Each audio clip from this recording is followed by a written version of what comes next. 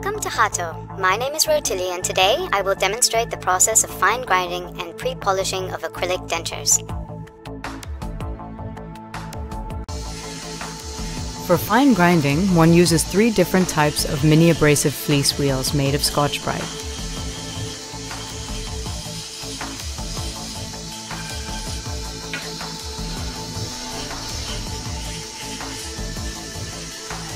The coarse brown Scotch-Brite wheel is used first. With this tool, scratches on the surface are easily smoothened. This coarse brush has the strongest abrasion and is the most suitable brush for finishing soft liner acrylics.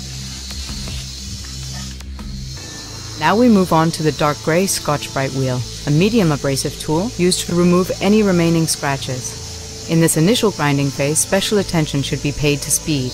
High speeds should be avoided. Best results are obtained using 10,000 RPM and should be applied with a gentle pressure. This ensures that the acrylic does not overheat due to excessive friction. As the third grinding step, the fine-grained purple wheel is used to create a silk matte surface on the acrylic denture. Using this purple Scotch-Brite wheel, a desired surface is achieved without ruining the carefully carved anatomical surface. The denture is now perfectly prepared for the pre-polishing process.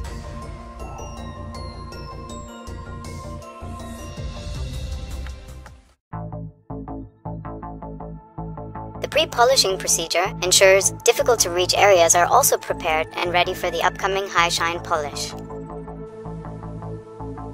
In smaller, difficult-to-reach areas, such as the interdental areas, the gum cuffs and the palate wrinkles, using a micromotor is recommended for pre-polishing. The jagged brush, the Geza 120 HP, consists of stiff bristles. In combination with the novel polishing compound, polystar lintigray, it removes the rougher finishing marks in the interdental area. The best result is obtained using a recommended speed of 10,000 RPM. Due to polystar lintigray's soft consistency, it is easily applied on the rotating brush and can be used very sparingly. Additionally, this keeps your workstation clean and it is a much healthier alternative to pumice. At the workstation, the difficult-to-reach areas are polished using the lathe brush 1144 in combination with the polystar lintigray polishing compound. With a light pressure and a speed of 1400 RPM, a significant effect is achieved in a short time. In order to effectively polish large surfaces, one should use a multi-layered brush with an 80mm diameter made from high-quality chunking bristles in combination with Scotch-Brite. Due to their special properties, namely stability and flexibility, this brush is the preferred choice in this acrylic denture polishing step.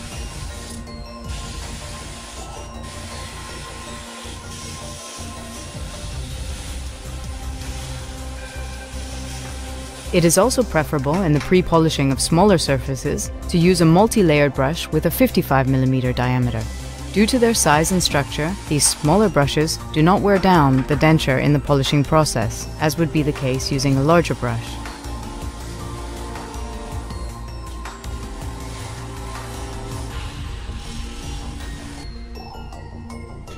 Should one find that there are still areas which are difficult to reach, one can use a goat hair brush and proceed with polishing on a micromotor.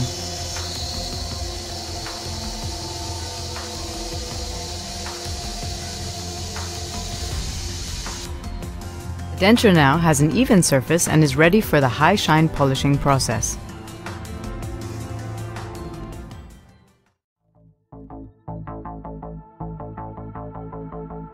Finally, I will summarize the Hatho tools and polishing compounds which were introduced to you in this clip.